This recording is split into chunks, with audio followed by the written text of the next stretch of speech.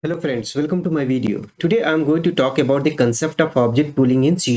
In this video, we'll learn what object pooling is, what problem it solves, and how to implement it in a C# program. So before we get started, just a quick reminder to subscribe my channel, hit the red button, and don't forget to click on the little bell icon. That way you will be notified every time I upload a new video. Okay, without any further delay, let's get started. What is object pooling in C#?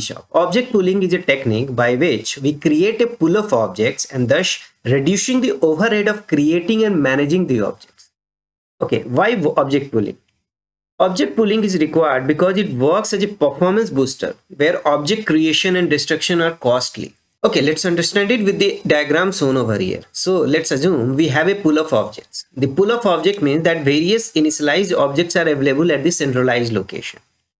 And someone wants to use that object. How they can use that? They can simply call the AcquireObject method and get the initialized instance and perform some operation with it.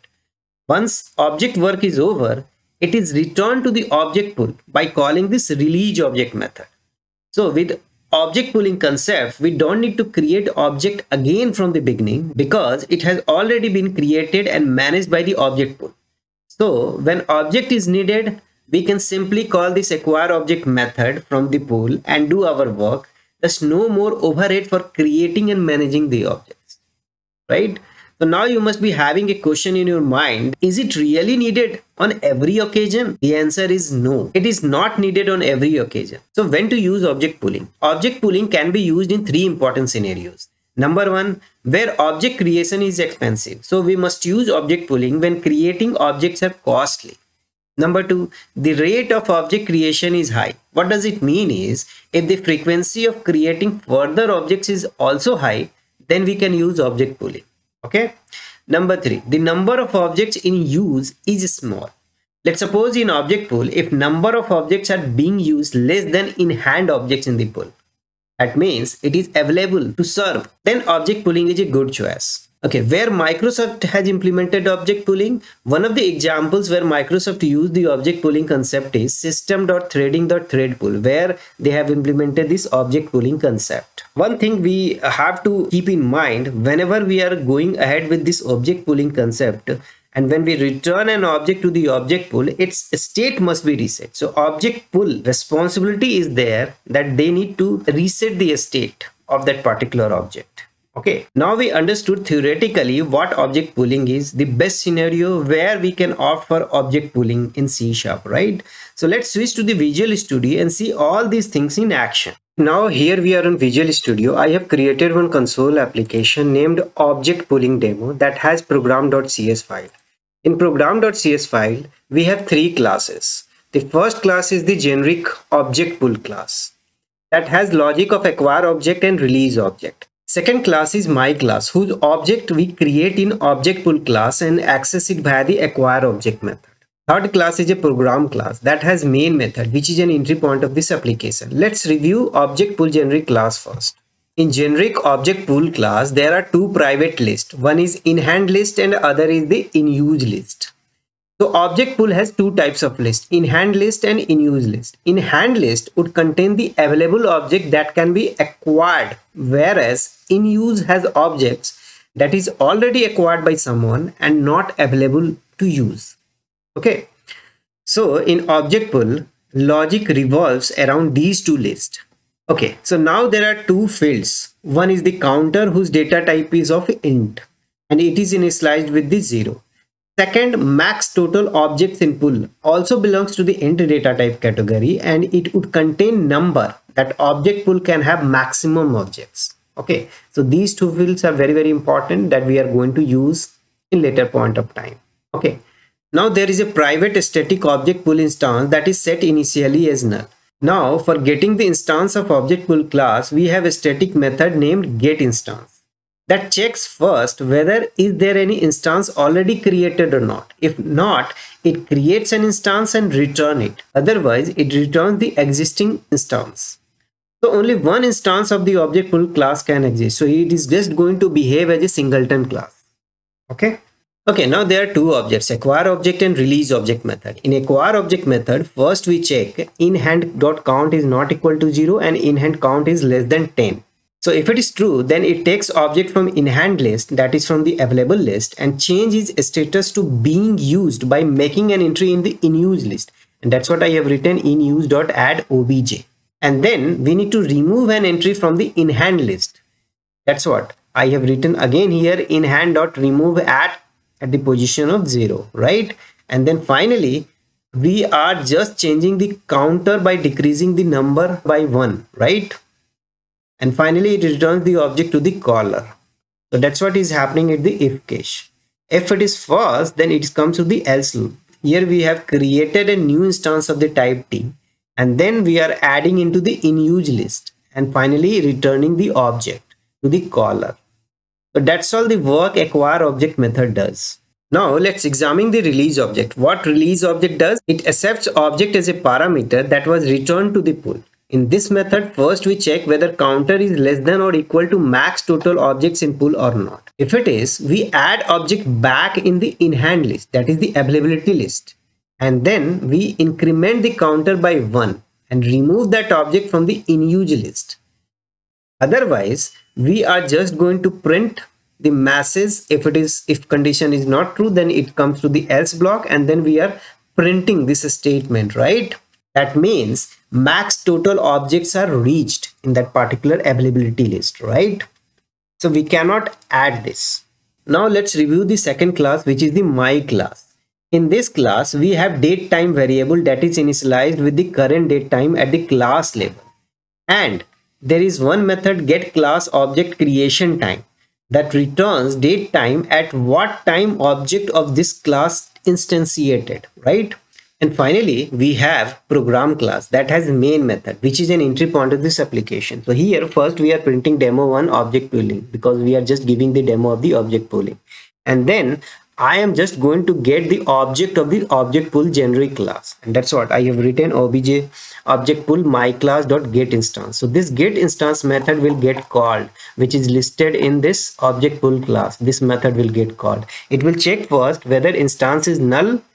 Then it is just going to create a new object pool class object, and then it is just going to return it. If it is not, then it is just going to send the existing object itself. And when we are sending the existing object, so this statement is going to get printed into this console window. So we will come to know, okay, whether the existing object returning from the pool, or whether we have created the object in the object pool class and then returning. Okay, so based on this statement, we will come to know. And after getting the instance, I'm calling this set max pool size, and we are passing the 10 value to it. So what it will do, it will call this, this method will get called set max pool size in setting pool size, where it is just setting this max total objects in pool is equal to 10, because the setting pool size we are receiving as the input parameter for this method as a 10. So this 10 value is going to get set for this particular variable, that is the max total objects in pool. Okay, so that's what this statement is doing over here. And then I'm just writing this statement, acquiring object from object pool first time. So first time what will happen, we are just going to call this acquire object method with the help of the object pool object obj pool, right? So that's what I have written, my class obj is equal to obj pool dot acquire object. So it will return the object of this my class that we are storing into this object variable of type my class, right? And then finally we are calling this get class object creation time method is written into this my class, right? If you see here, this is the my class, and we have this method get class object creation time, right? So this is the method we are calling with the help of object of this my class, and that's what I have written over here, so that whatever the output that this method is going to return, it will get printed into this console window. And finally, we are calling this release object method and passing this object. This method will put back the objects into the availability list, and that's what this method is just going to get called, right? Release object. It is checking counter is less than equal to max total objects in pool. Then it is just going to add into this availability list, which is nothing but the in hand list, where we have written this statement in hand dot add obj and counter plus plus, and then we are removing from the in use list, and that's what I have written, in use dot remove obj, right? And if this condition is not true, then basically there are more object in pool, so we cannot add those things. So that's what this console statement is just giving you hint that Yeah, we have called this release object, but there is already objects are there, so capacity is full, so we cannot add it more, right? But this case won't happen most of the time because we have already check in place. Okay, so this is the first time, call we happen where we have acquired the object, we have called the my class object method, and then finally we are returning via this calling this release object method, right? And then second time also I'm just going to acquire the object of this my class. So for that I have written console.writeLine acquiring object from ObjectPool second time, right? And then my class obj2 is equal to ObjectPool.acquireObject. And then finally we are printing the statement that we are returning from this method. When we are calling this method obj2.getClassObjectCreationTime, that date time will get printed into this console window, right? And finally we are releasing object back to the object pool, right? So this method will do for us. So now let me execute this and see the output. Okay, so output got appear into this console window. If you see here, demo1 object pooling got printed over here, and then creating object in the object pool class and then returning acquiring object from object pool the first time. The first time this way it got called. First it just created the object pool class and then returning and then acquiring object from obj pool first time, right? And the second, and this is the time that we are getting. From where we are getting time from this my class where we have this date time variable created at, right? Where we are taking this date time dot now and then we are returning via this method. So this method will return here this console.writeLine obj.getClassObjectCreationTime, and then it is just going to get printed over here. So if you see timing 25 12 2022 18 00 39, first time object got created and the time is this one. Second time when we are acquiring object from object pool again, then it is just going to acquire the object. Okay, so this time if you see here acquiring object from object pool second time, object creation time is the same what we have fetched for the first time. So it means this object is not created again, it is returning the existing object only, and that's what we are getting this time as it is, right? So that's the beauty of the object pooling, where we don't need to create and maintain the objects. We just go and use that and return the object back to the pool. That's it. So now everything looks good, but there is a problem here. What is the problem? Let's suppose in concurrent environment where multiple thread is trying to access the method. So that time it won't work, right? For that, what we need to do is we need to put the lock in place, and then we can modify this main method and see how it behaves. So let me do it quickly for you. Okay, so now what I have done over here, I have just changed couple of things. The first changes I have done over here, I have just changed this console.writeLine statement. Previously demo1 was their object pooling. Now I have just modified this text over here. Demo2 object pooling with thread and applying lock, because I'm just going to show the demo with the help of thread, and we have applied this lock also. Okay, if you see here, this is the thread. We have created two tasks, task 1 and task 2. In task 1 I have written task1.run, and then we are just calling this get instance method of this object pool class, and then we are getting the object of the obj pool, and then we are setting the set max pool size 10, and then finally we are calling this acquire object method to get the object of this my class, right? Once we get this object of the my class that we are storing into this obj variable, then we have just call this method of this my class get class object creation time, which is written over here, right?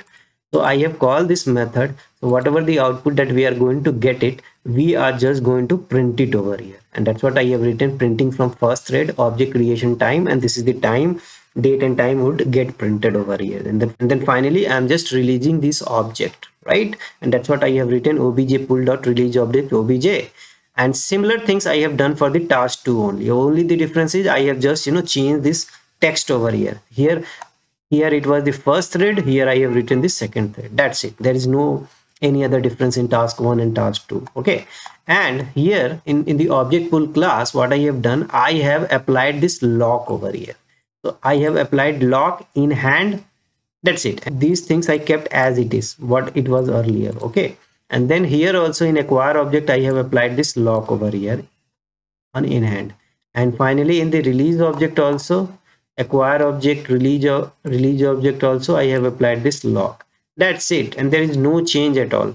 So what will happen, if multiple threads are trying to access particular object, it will check whether that particular object is available or not in hand list. If it is available, then it will be providing, otherwise it will log that particular resource for time being. Okay, let me execute this and show the output to you. Okay, so output got appear into this console window. If you see here, demo 2 object pooling with thread and applying lock, that got printed, right? Creating object in object pool class and then returning an existing object returning from the pool, right? So printing from second thread, it got printed first. Printing from the first thread, it got printed. If you see the timing are both are the same. And the first object, creating object in object pool class and then returning. First the object created in object pool class and then it is returning from the existing object itself. So basically it talk about that object pooling is happening because the time is same, right? So basically it is referring to the same object itself. And here if you see creating object in the object pool class and then returning an existing object returning from the pool, basically what it is happening over here, see, come here, if you see here, if instance creating object in object pool class and this one, it's the first time it created object, and the second time when instance was not null, then this statement got printed, existing object returning from the pool, right? Because it is singleton class, it is just object of that particular object pool class can exist only once, and that's what, if it is there, then it is just returning the existing objects, and that's what I got this statement printed over here. So that's the demo of this object pooling with the thread and the applying lock. Now that brings me to end of my session. To sum up, in this video we learned what object pooling is, what problem it solves, how to implement it in a C# program, right? That's all for this video, guys. If you like this video, hit the like button, share it with your friends and colleagues, subscribe to my channel if you haven't done already. Thanks for watching. See you next video.